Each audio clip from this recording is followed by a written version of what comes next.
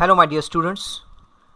In this video we are going to discuss about matter. This is part 3rd video. You can watch previous 2 videos, the link given in the description box. So let's start. In this video we are going to discuss about the law of conservation of mass. Anthony Levison proposed the law of conservation of mass. During the physical change, shape, size, kinetic energy and many other properties of the substance may change, but the total mass remain the same. You can see here in the first glass of water, the water is, if you see, the 80 gram of water and the ice cube having a 20 gram of ice.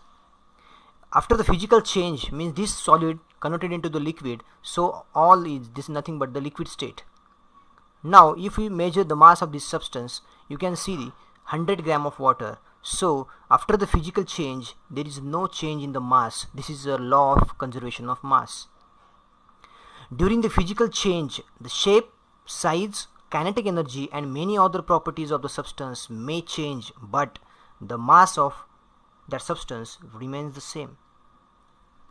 You can see another example. In this glass of water, total 100 gram ice cubes are present, but after melting the physical state changes to the liquid state and you will see the 100 gram liquid water will be present. So there is no effect on the mass.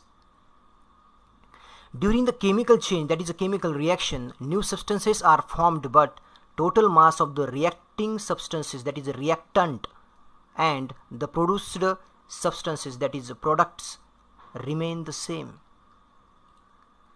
If you see the example here, this is the hydrogen gas. When reacting with the oxygen gas, the formation of water molecules. If you see here, the hydrogen gas and oxygen gas, here these two are the reactants. In this reactant, the 2 hydrogen molecules means 4 hydrogens and 1 oxygen molecules means 2 oxygens are there. So total product, you can see here 4 hydrogens were, and here now you can see in the 2 water molecules 4 hydrogens are present and oxygen 2 oxygens, here also 2 oxygens are there. So during the chemical changes also the reactant and products are the same. This is the law of conservation of mass. See another example. In the case of methane, when the reacting with the oxygen, methane CH4 and oxygen O2, 2 molecules of oxygen, when the combines together, there is a formation of carbon dioxide as well as water molecules. You can see here the carbon, 1 molecule of carbon, here 1 atom of carbon is present, here 1 atom of carbon is present, here 4 hydrogens are present, here you can see 4 hydrogens are present, here you can see total 4 oxygen are present, here in the carbon dioxide 2 oxygens and in the water molecule 2 oxygens are present. So if you see in the mass, CH4 having a 16 gram, oxygen gas 32 gram, but the 2 molecules are there, so that's why 2 into 32 grams. Here in the product CO2 carbon dioxide 44 gram, 2 molecules of water, that is 1 water molecule having a 18 gram, so 2 water molecule means 2 into 18 grams. So the total reactant is 80 grams and the total products is nothing but the 80 grams. This is the law of conservation of mass. You can see the mass of reactant is equal to the mass of product.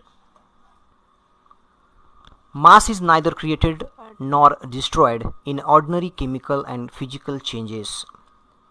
Must start and end with the same amount. For example, you can see here the logs 30 kilograms plus fire 1 kilograms, it will gives ash having a 28 kilogram plus exhausted smoke, that is a smog, you can find it 3 kilograms. So the reactant is 31 kilogram and the product also 31 kilogram. So this is a law of conservation of mass.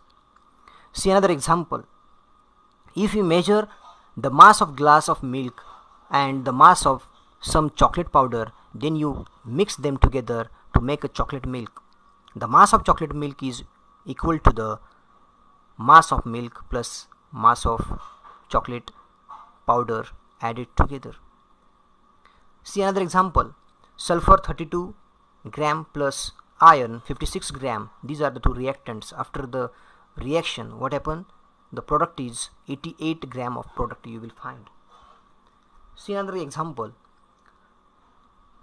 2 sodium atom plus 2 water molecule it will gives 2 NaOH sodium hydroxide plus H2 gas. You will find the reactant as well as product are the same. Let's count the atom. Sodium in the reactant 2 atoms were there, and product definitely 2 atoms are there.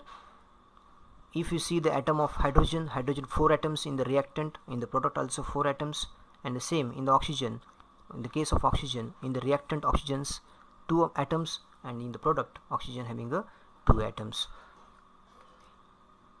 Remember one thing, to prove the law of conservation of mass, it is necessary to carry out the experiment in the closed container. Otherwise, if your product is a gas, it may escape and the desired result will not be obtained.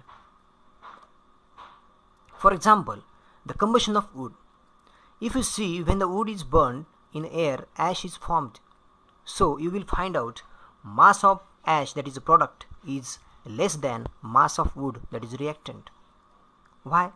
This is because here mass of air used and gaseous product formed after the reaction are not considered.